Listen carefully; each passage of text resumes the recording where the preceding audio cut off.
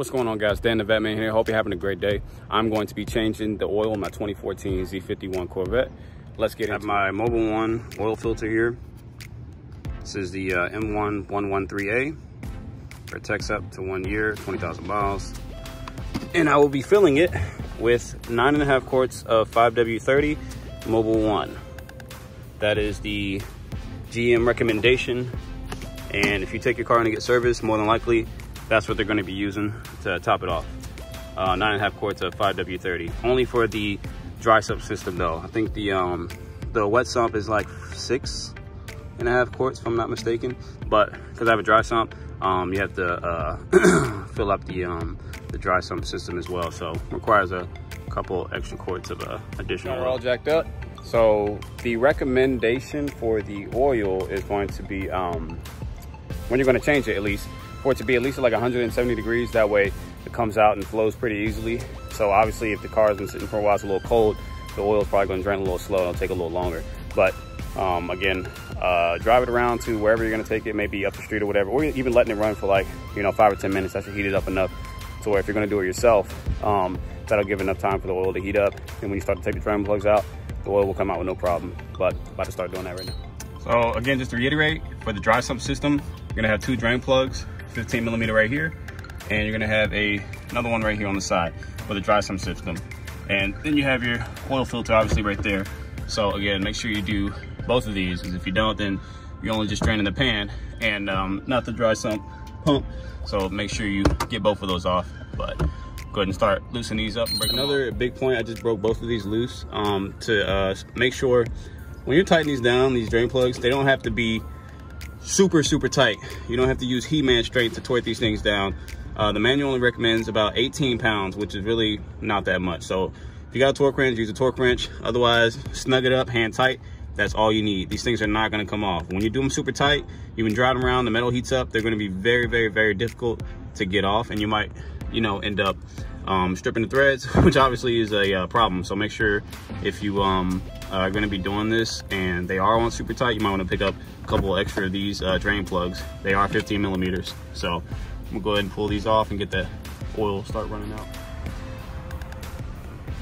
All right, see, the oil is nice and hot. It's coming out really nice and easy flow. That's exactly what you want. I did not open up the hood and take off the cap, because this will give you that nice even stream. You can do that, but if you do that, then this stuff is going to start coming out in spurts, and it's going to be a little more messy. So if you leave that cap on underneath the hood, when you start draining it, it'll come out nice and easy, just like this. And I'm going to go ahead and remove this other one on the side here.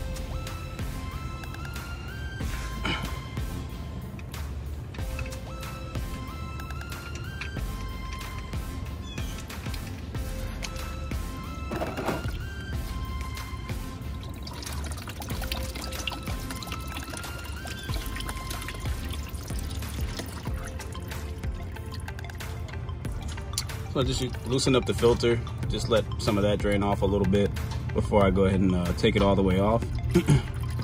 And with the filter as well, some people say just hand tight, some people say torque them a little bit. GM recommends that this filter is torqued down to about 22 pounds. I mean, I can guarantee you, that much torque on these is probably not absolutely necessary, but if you want to make sure you're preventing leaks, I mean, by all means, you feel comfortable torquing down to 22 pounds, that's fine. But this thing was on probably about a little more than hand tight, pretty snug, and I've not had any leaks whatsoever. So again, that's up to you. I'm doing my own oil changes. If you do them, then you can torque it down as much as you want to. I'm not gonna make it that tight.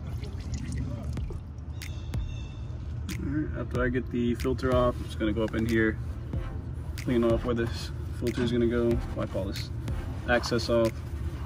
Access. Forgive my English.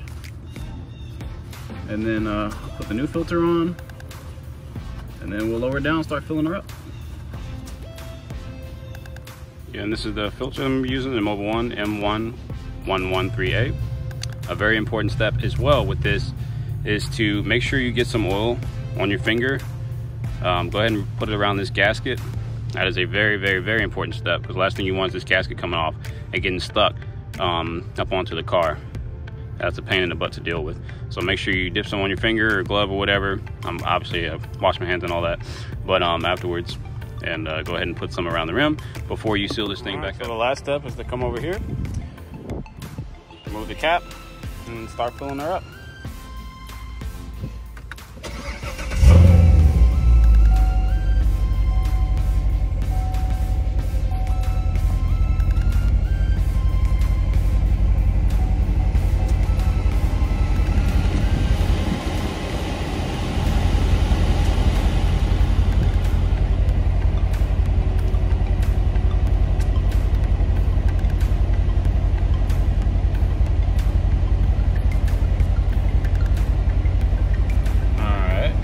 To reset the oil life, you're gonna go use the selector, go to info,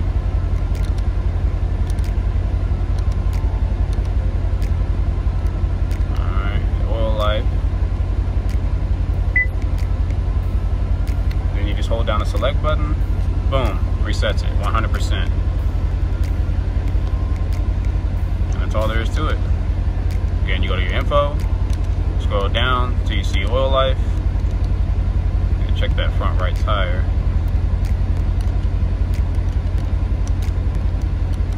And then you're at 100% when you hold down the select button, which is right here. You just hold that down when you go to oil life. All right, guys, that pretty much sums it up. Like I said, it's really simple. It's not hard at all. I would recommend doing it. It's not that difficult. Get you a jack, some jack stands, the oil filter, the right wrenches, and that's about it.